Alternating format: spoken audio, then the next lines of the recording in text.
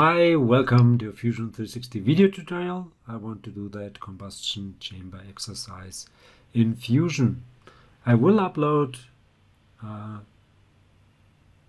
Fusion 360 start file because you cannot use the other one.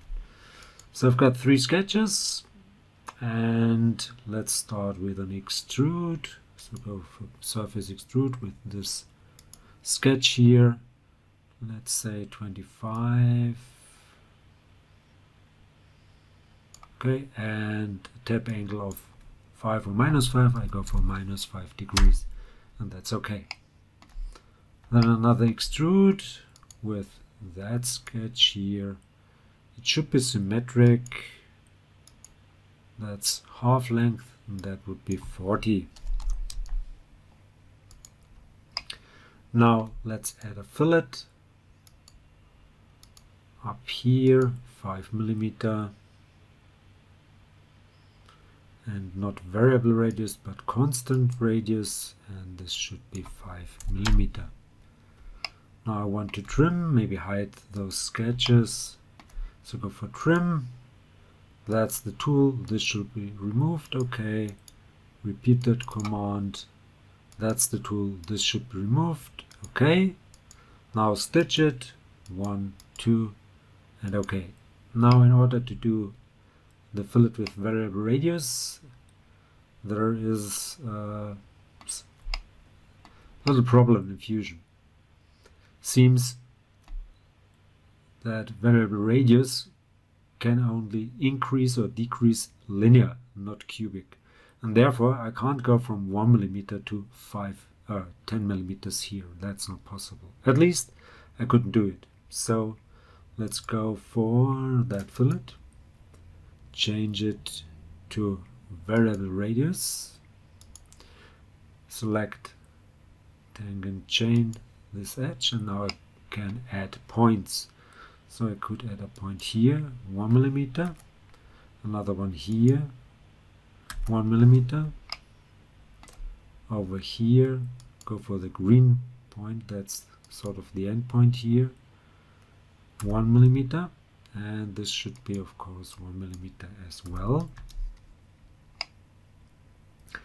Now I can add a point here.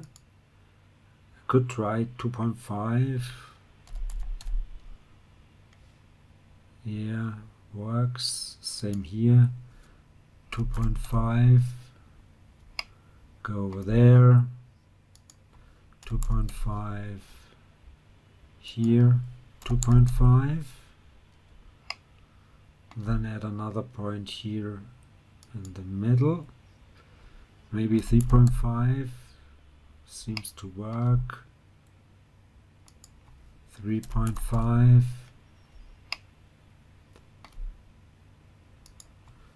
3.5, always go for the green dot here, 3.5. And now I could try and go for 4.5 or even 5. 4.5. Yeah, let's try 5.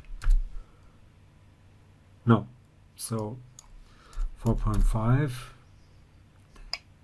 here, and try 4.5 over there as well. Yeah, and that's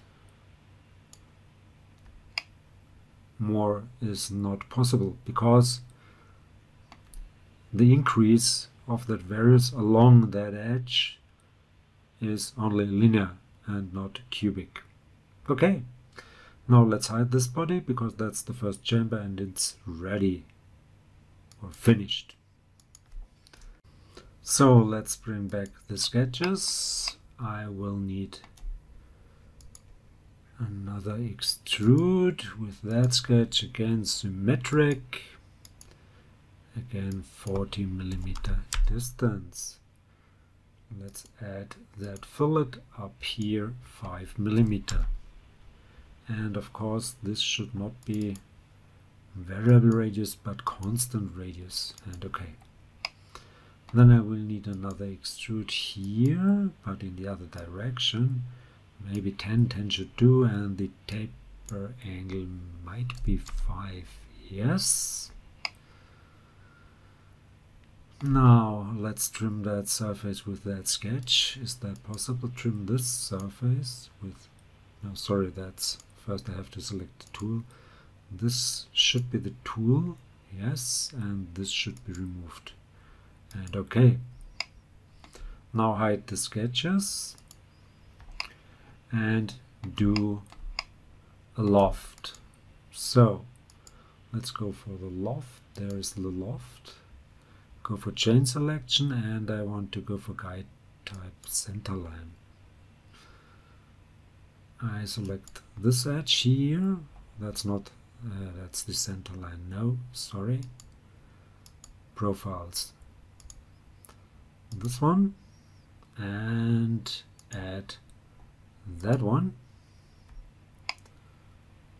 So no need for a centerline really. And now let's move this dot over here, maybe up there. No, even more, maybe to this point. Looks okay. And I want to go for, of course, tangent condition here and tangent condition there. And you could, of course, change the tangency weight, but I will leave it at 1. Looks okay. So confirm. Let's reverse the normal with this one and hide that body here.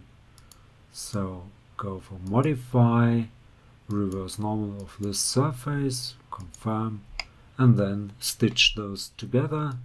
So this one and that one, and okay, and I'm done. So hope it was helpful, hope you enjoyed it. If you did, please give it a like or leave a comment. If you want to see more, please give it a like or leave a comment. Please subscribe to my YouTube channel. Please subscribe to my Facebook fan page. Would be very nice of you. I want to get more likes and subscriptions over there as well. Thanks for watching. See you to the next one. Bye bye.